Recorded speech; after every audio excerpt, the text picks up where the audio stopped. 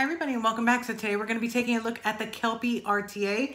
This is an RTA that was designed by Vaping with Vic and collaboration with EHPro. This is a 25mm RTA. It is a single coil and it's got like a honeycomb type of airflow. The deck is kind of unique in the way that the airflow is because it's similar to another one, but it's made just a little bit differently. Again, it is a single coil, but you can actually put your coils in a different way. So I'm really excited to show you that. So we're going to go down and I'm going to show you all about it. We'll talk about it and then we'll come back up in pros and cons. So that's the Kelpie RTA by Vaping with Vic. Okay, so here we are with the Kelpie RTA. This is a project between Vaping with Vic and EHPro. This is the sample packaging that it comes with, so I'm not really going to show you the packaging too much because it will be changing for the retail version.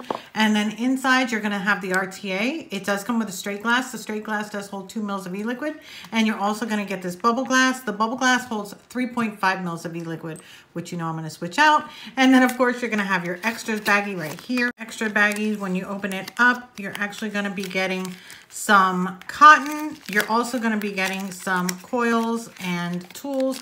So in here, you're going to get some coils and then you're going to get some tools. Now the coils that do come with them are the fused claptons. But you see how the coil actually has the legs going either way. I want you to remember that because you can place the coils that way, and then there's another way that you can do it. It does come with a Barbie screwdriver as well as some O-rings, and then of course your Japanese organic cotton, and then of course you've got your RTA. But you're going to get your certificate. You're also going to get a warranty card. There you go, the warranty card, and then your user manual. Now with the user manual, you do have a couple languages. There's one on that side, and then there's a language on this side.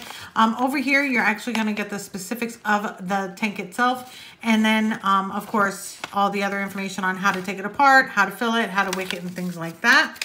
So we'll go ahead and put that all aside. And then we'll take a look at the RTA. Now on the RTA, this is the Kelpie. This is sort of like a castle. I think when I was watching his introduction video, he was saying that logo is actually because in Scotland they have a bunch of castles, and it's even got some water on the bottom side, which I think is really nice. It does say Kelpie here, and this is actually your indication for the top fill because it is slide to fill.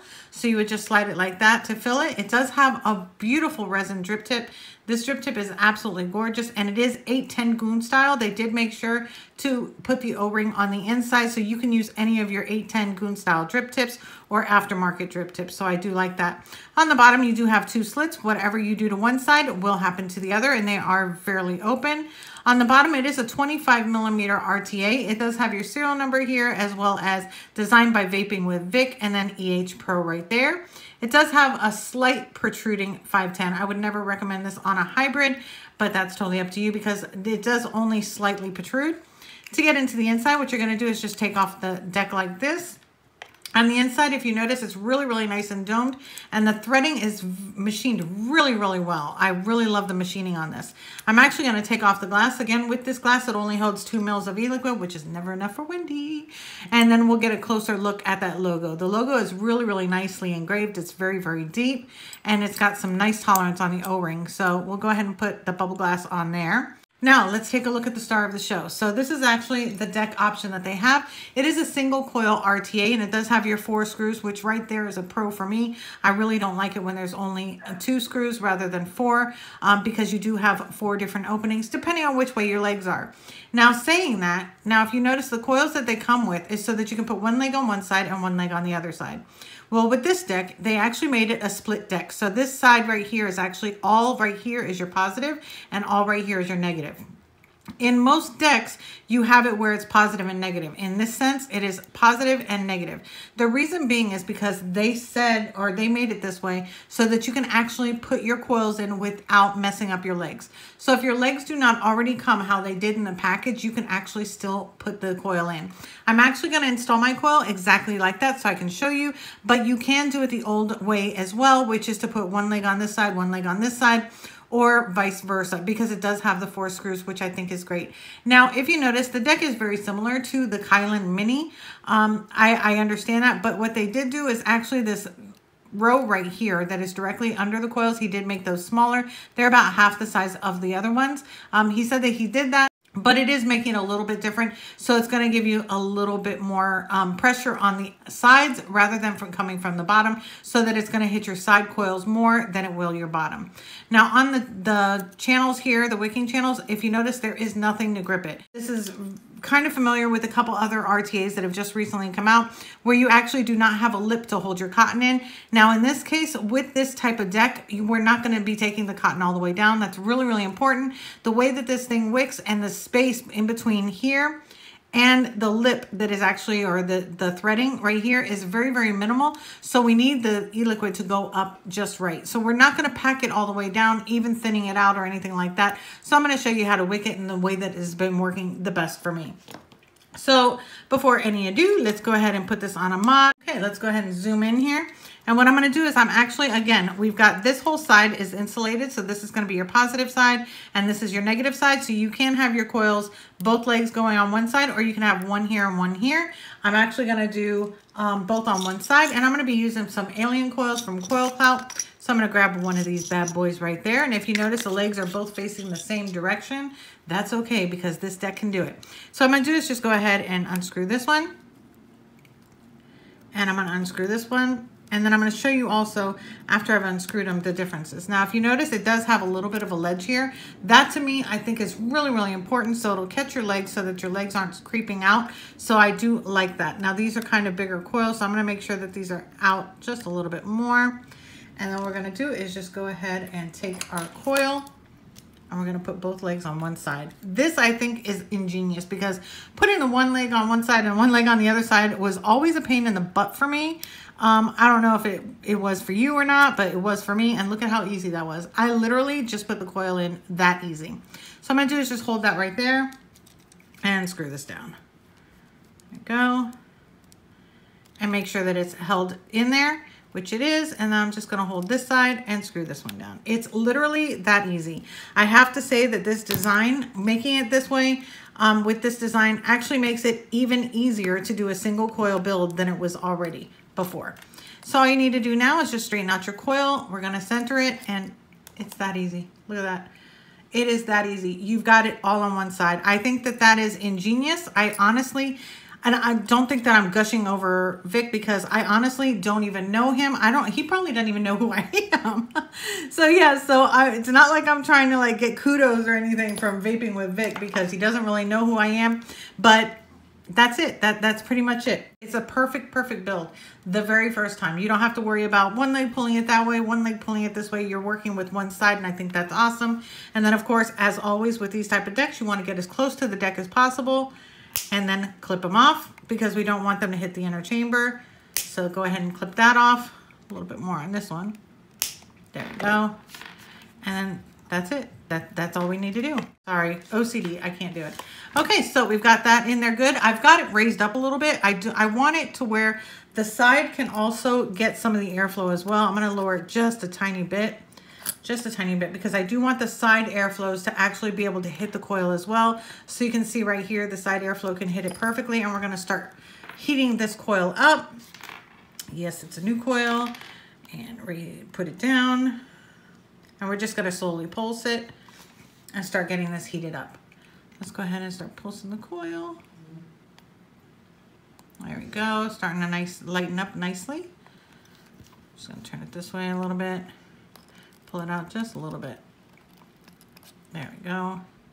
And always use ceramic tweezers, never use metal. I know that some people do use metal, but those people have actually been building for a really, really long time. Especially if you're new to building, please don't ever use metal. You can short out just about anything with metal tweezers and things like that. So don't try to do that at home.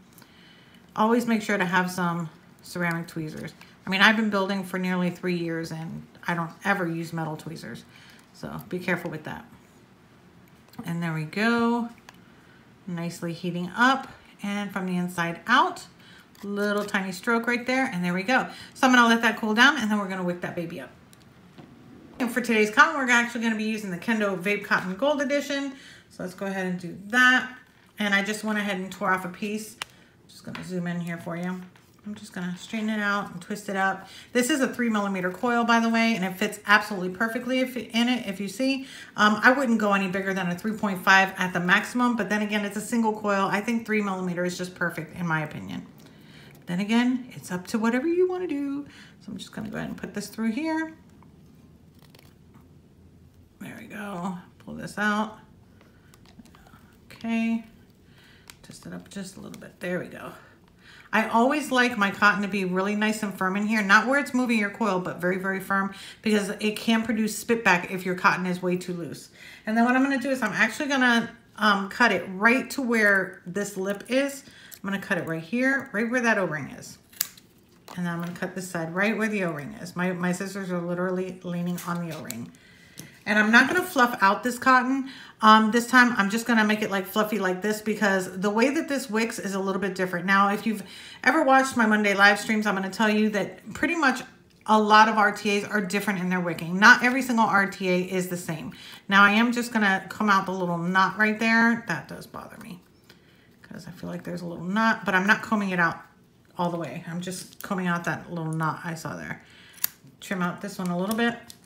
And I want to see how it lays. Now this is actually a little bit too much cotton in here. If you notice, it's going down a little bit too far, so I'm just going to go ahead and cut off just a little bit more.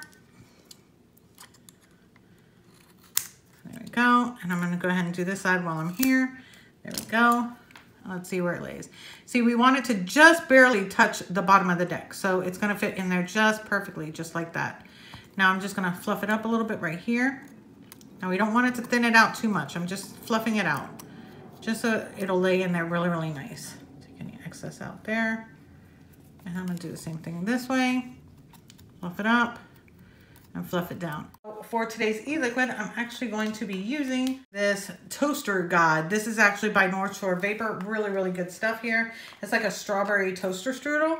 So what I'm gonna do is I'm actually gonna put some on the coils, because I do this no matter what I'm doing. I always pulse it on my coils, because I want the cotton within the coil to get nice and saturated. This is when people usually get dry hits, is because the fact that the cotton is still dry on the inside of the coil while everything else is nice and moist. So I'm just going to go ahead and do this just to force the inside to be saturated. And then I'm going to bring out just a little bit here and a little bit here, just so I can actually just shape it. And what I'm going to do is I'm just going to go ahead and put that in there like that, put that in there like that. A little bit, that's okay. And a little bit of juice right there.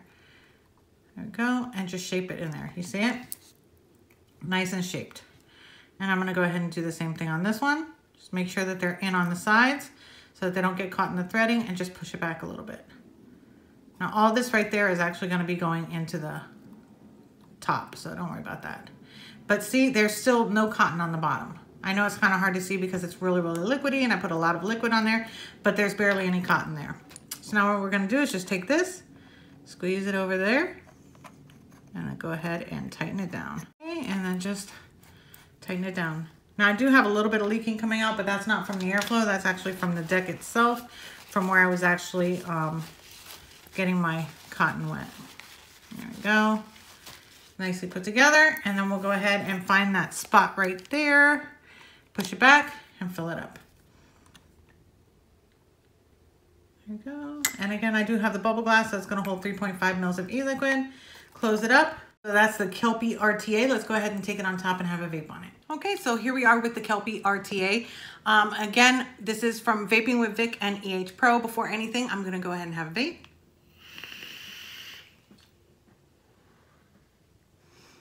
Okay, so let's go ahead and talk about it. Now, 25mm in diameter, love, love, love. I love anything that's 24mm or above. It does have really good airflow, but it is semi-restricted. It's not like massive airflow, but it's not too restrictive either. So it's actually a lot more airy than most single coil RTAs. So I do like the airflow. I actually have it about fully open. Definitely get good flavor. Again, the airflow is a little bit restrictive, not on the super restrictive side, but it is restrictive. My biggest pro is going to be the fact that you can do an 810 drip tip. So any of the Goon style 810 drip tips or aftermarket 810 drip tips can fit this, which is definitely a pro. It does have the slide top fill, so it makes it a little bit easier. It comes with a straight glass and a bubble glass. Those are definitely pros for me. I do wish that it held a little bit more than 3.5 milliliters of e-liquid, but at least it comes with a bubble glass and at least it's not 2 mils. So that to me is definitely a pro. It does have honeycomb airflow. I'm a huge fan of honeycomb airflow. If you know me at all, you know that I just love honeycomb airflow. I've loved it in the Aromomizer. I loved it in the Bonza. It's the way to go. It actually reduces the turbulence and makes it into a smoother vape. And that to me is really, really key. No turbulence whatsoever. Another thing that I'm going to say that is a huge pro to this is the fact that you can put your coils either one leg this way, one leg that way, or you can keep them the way that your coils come. That to me is really ingenious. I love how they did that split deck so that you can do it. To me, it makes it easier to build a single coil. Instead of having to stretch out my leg or put it on an extra wrap on my coil, I don't have to do all that. I can literally put my coil in as is. For me, in my opinion, I think that this would be good for any type of like newer builder to RTAs or somebody looking for a single coil RTA that's not been, you know, building for very long, just for the coil placement. The coil placement to me is just super, super easy. Now about the wicking channels. The wicking channels, to be honest with you, I'm not a fan of open wicking channels. I'm really not. But I like the fact that you don't have to go all the way down. You don't have to cram in your cotton. It takes, you're not going to thin out your cotton, but you're not going to put it all the way down. So that's really, really key on this so that you're not going to get any dry hits and then it'll saturate just right. Being that the wicking channel is kind of thin here, you need that juice to be able to go up to soak up to your cotton, or soak your cotton up to get to your coil in order to heat it up. And by leaving that little bit of space on the bottom, it does just that. It does it perfectly. There's no leaking. If you notice, there's absolutely no leaking. No leaking whatsoever. The way that I showed you, I've got bubbles coming up. It's just, it's working fantastically. I don't like those wicking channels, but I think that they're kind of user friendly in the sense of you're just gonna make sure that it's within the threading. And as long as it's in that little spot, just leave it right there and you can screw down your top, the top cap, and you're good to go. You don't have to worry about it. You don't have to worry about an extra juice flow control or anything like that. It works just fine.